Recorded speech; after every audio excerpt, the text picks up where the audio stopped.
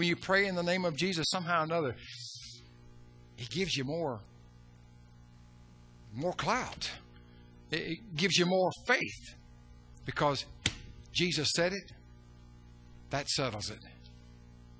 Dear Father. Number 2, when you pray, forgive. Have a forgiving spirit. Didn't Jesus say those words when He was talking about the disciples? This is how you pray. At the very last, or in the midst of it, He said, forgive us our debts as we forgive our debtors. And then He says, for thine is the kingdom, the power, and the glory forever and ever and ever. And then He says, amen. Then He goes back to talking. Now, disciples, the reason I said that is because there's a lot of unforgiveness in a lot of hearts.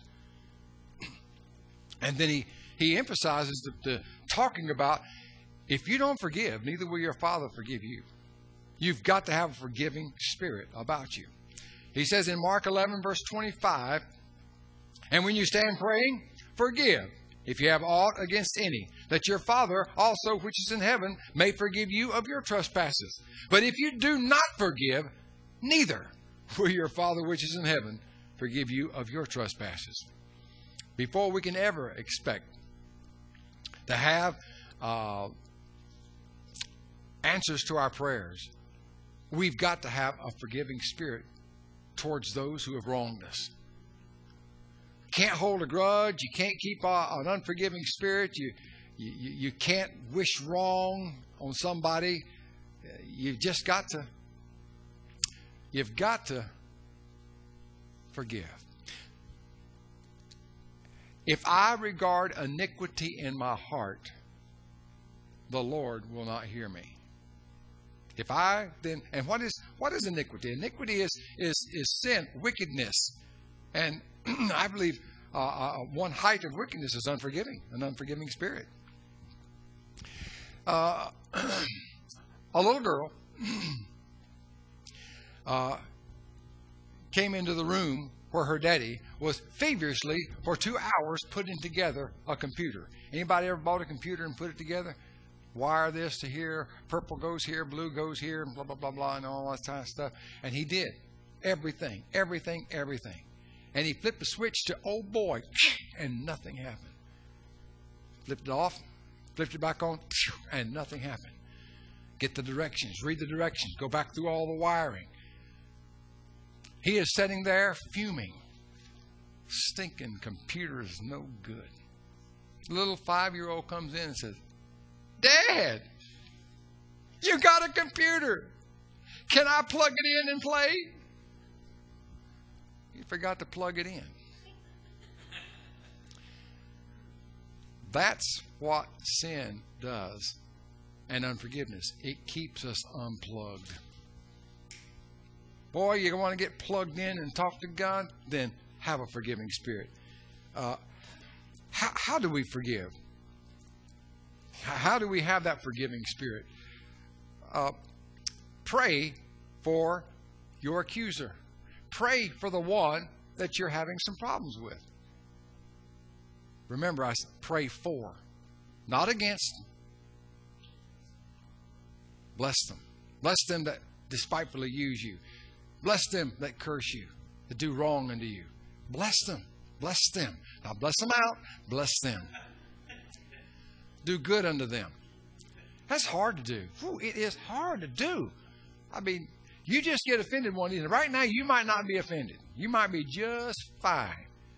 But you let an offense come, and you find just how hard that thing is. You want to give the person a piece of your mind. You want to set them straight. And to forgive them, God, one of these days maybe.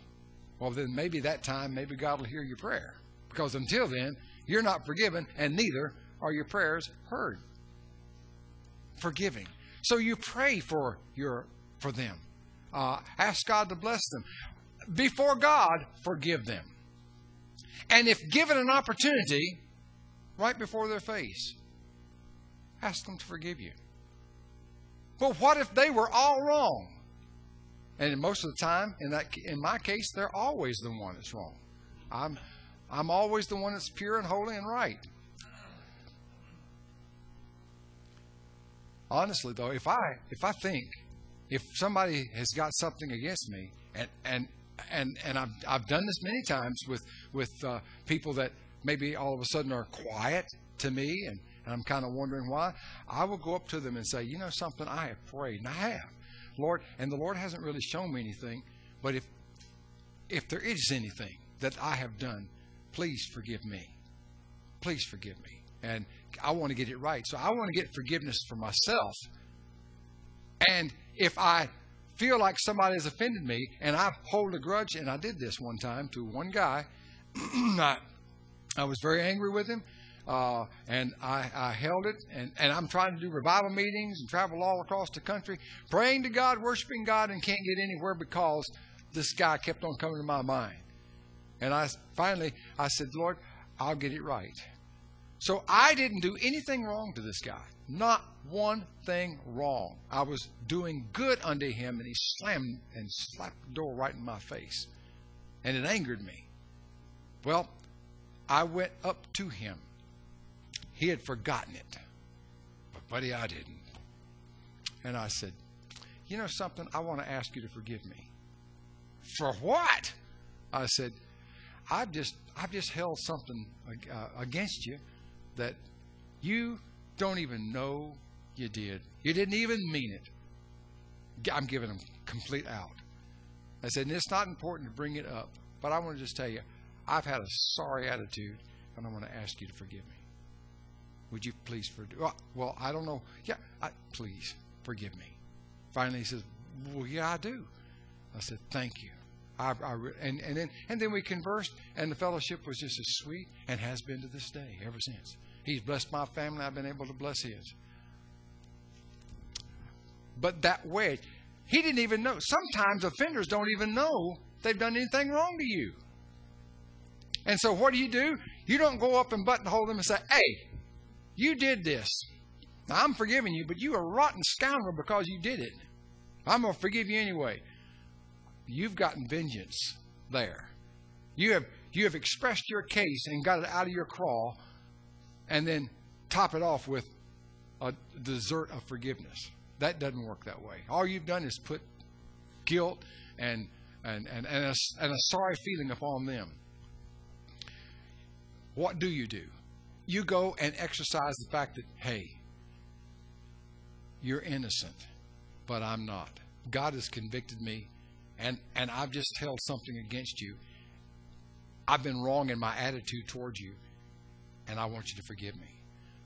When you exercise that and you take all the blame, then you release them, and you also release yourself and get plugged in to God. I tell you, after I did that, I had the sweetest time in the Lord. It's been sweet, sweet, sweet ever since. There's no more guilt. There's no more wedges. There's no more walls, no more barriers, no more closed doors. Free access to the Father any and all the time because of that. Was it worth carrying something in my heart against somebody who didn't even know that they had done something wrong? It wasn't worth. Who was I hurting? That's what happens when we hold unforgiveness. So forgive when you're praying.